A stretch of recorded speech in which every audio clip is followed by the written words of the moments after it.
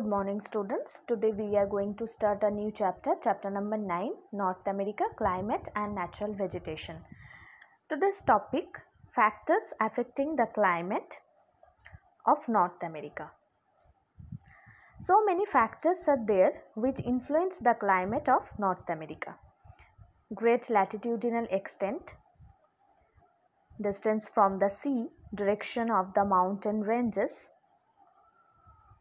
winds, ocean currents. First factor, latitudinal extent.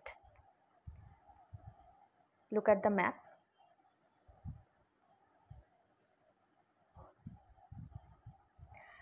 The southern part lies in the torrid zone, but most of North America lies within the temperate zone, right?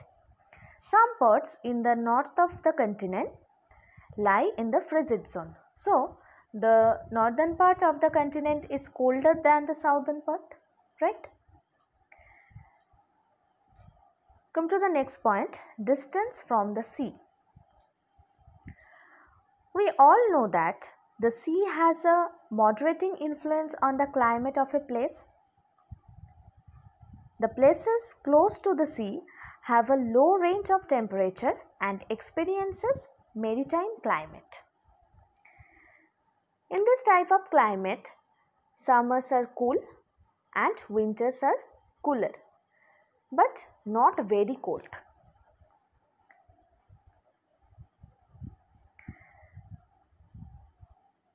But the places located far away from the sea in the interior of the continents have extreme or continental type of climate with great differences between summer and winter temperatures, right? Next factor, direction of the mountain ranges. In North America, both the Western Cordilleras and the Eastern Highlands extend in a north-south direction parallel to the coast, right? In winter season, the cold winds coming from the tundra region can easily reach in the interior of the continent because there is no obstruction.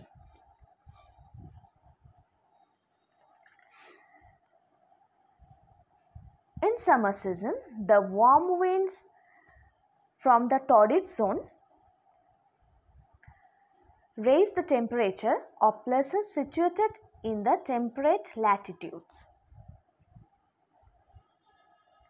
Okay. Come to the next point, winds. The northeast trade winds bring heavy rainfall to the east coast and the southern parts of North America during summer season. Look at the map.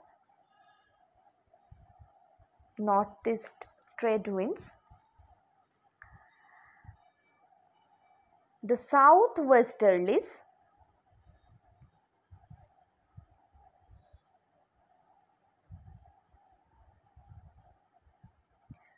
The southwesterlies coming from the Pacific Ocean bring rain throughout the year to places in the northwest of North America and winter rain to places in southwest North America.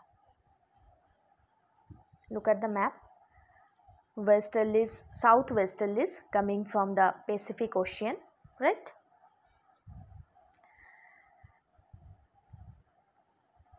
Next point, ocean currents.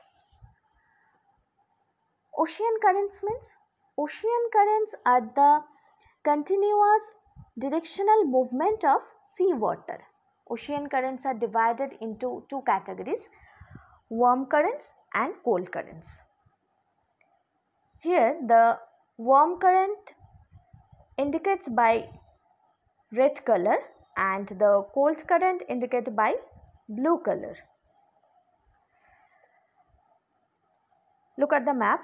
the Gulf Stream in the southeast and the Alaskan Current in the northwest are warm currents, right? The coastal parts of Alaska are frost free even in winter season because of the Alaskan Current.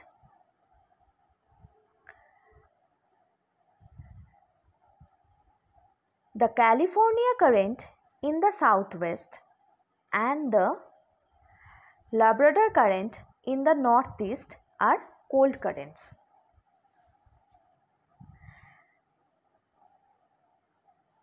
The cold California Current makes the southwestern part of the USA a desert. The mixing of the cold Labrador Current and the warm Gulf Stream of the coast of Newfoundland in North America is one of the reasons why this region is one of the richest fishing grounds in the world. Cold Labrador Current and warm Gulf Stream. Atlantic cod, haddock are some of the species found here. Seals, dolphins, seabirds are also found in this region. Okay. So, these are the factors which influence the climate of North America. Okay. So, all of you go through the topic. Thank you. Have a good day.